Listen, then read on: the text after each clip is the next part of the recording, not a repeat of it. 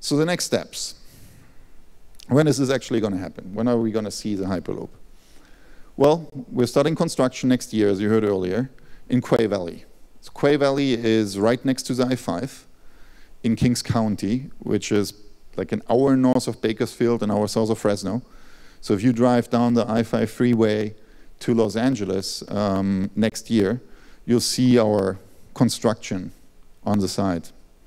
It's going to be a straight line around 5 miles long, right next to the freeway.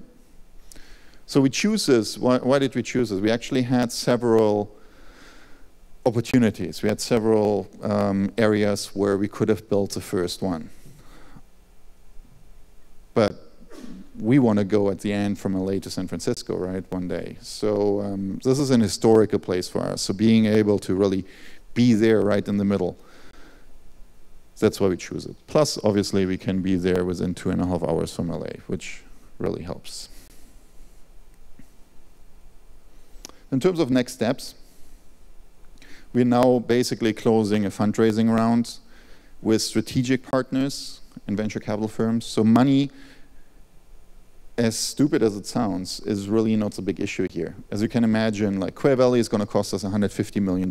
We have around 20 city pairs right now that would like to have a first full-scale Hyperloop, and they will be paying for it. So some of them are in the US, some of them are in Europe, others are in Asia, the Middle East, Africa. It's like you're there when the railroad starts, right? So 150 million, if you guys read TechCrunch, is literally nothing. We have several partners that would like to fund us already 3-4 times. But for us, the most important part is to create value for our team members and be able to get the best partners in. People that actually, you know, how they always say, smart money. So we want people that, I mean, venture capital firms have to have a certain background, right? If it's something that we don't have, when we talk about, for example, they have connections in big data, because big data is obviously a big thing here.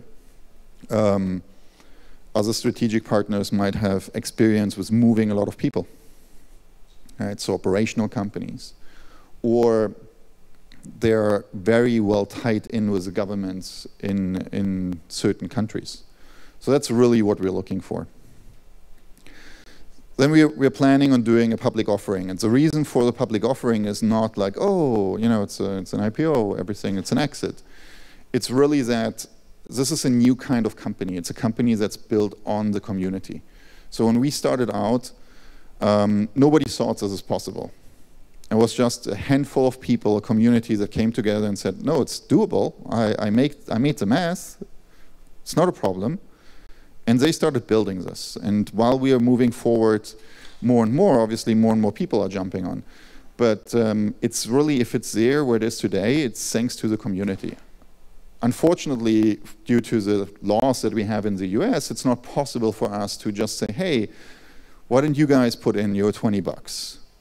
Right? So we need to do a public offering, we need to do a filing in order to allow anybody to, you know, be part of this. If not, it's just going to be these strategic partners, these venture capital firms that buy in now and are going to have a big exit. Just to give you guys an example, you were probably not there, but I was there when Facebook came out, right? So, and I was one of the first probably in the communities right after they came out of the universities. If I would have invested $20 during their Series A, those $20 right now would be worth more than 600,000. That's, at the end, you know, it's a community, it's a user base that makes the products great, right? So what we really want is that they have a possibility to be part of that. So then we start construction in the second quarter 2016. Elon has committed to build a test track, a 1 mile small scale test track that's going to be used for open source student competitions, which is great. It's basically down our alley. I think there's a lot of technologies that might come out that we can be using, especially in communications. We're then going to be doing the testing and optimizing Quay in 2017. In 2018, 2019, you're all invited to come by at the opening. So the lessons learned, I would say, from all this are, well, first of all, build a movement, because that's what we're doing, and it works great. Anybody who talks about this project, when you talk about it, doing it in the US, it would take 20, 30 years. So obviously, and that's what people tell us. And you know what I answer them? We don't have to build it in the US. We will now because we're on private property, but the next step for us is very likely Asia, Middle East, where there's 50 million people living in a city and they need to get to be moved. Africa, where they have huge infrastructure problems, they need to invest in infrastructure. And remember, infrastructure is an ongoing cost, it's a liability. So if you can offer them something that actually makes money, and we are profitable after 8 years on LA to San Francisco with a lower ticket price, they're all over it. Because it's not the amount of money, it's not if you spend 16, 40, or $50 billion, it's how fast do I get it back, and is it continuously costing me something? Okay, and right now that's exactly the problem. That's why transit and transportation sucks. I mean, traveling sucks, right? Who really likes traveling? It used to be that it's an experience, but it's not anymore. So we are committed to make it suck less, basically. So that's our goal. And we're not thinking to do this alone. So we need you guys, right? We need really bright minds that are working on huge problems to help us. And you know, we want to help all the different companies that are working in these areas to basically get together and solve all those issues we're having with transportation. Because again, San Francisco, LA, yeah, it kind of sucks. But if you have been ever in Beijing, that's really bad. And so they don't have time. If you have a solution, they'll implement it tomorrow. India, you know, they're ready.